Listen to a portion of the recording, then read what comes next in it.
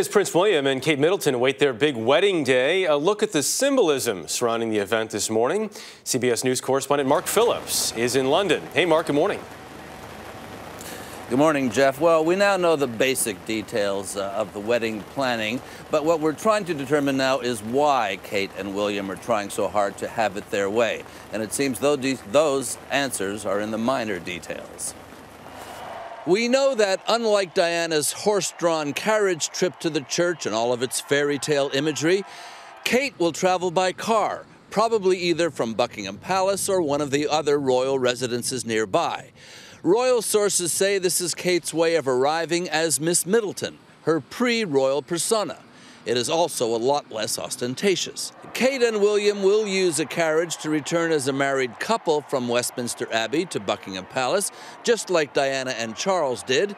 Kate will then have been transformed into a member of the royal family, and that's how royals travel at great state occasions.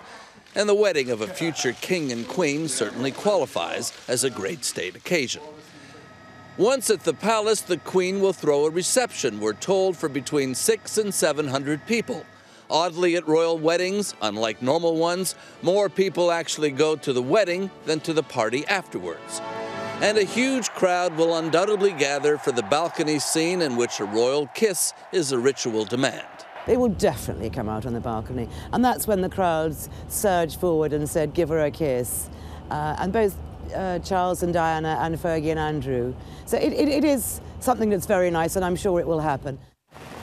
There may also be a Royal Air Force flyover right over here, involving perhaps colleagues of Prince William's. He is, of course, a helicopter pilot.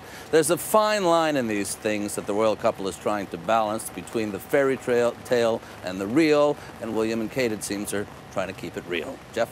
Mark Phillips in London this morning. Mark, thank you.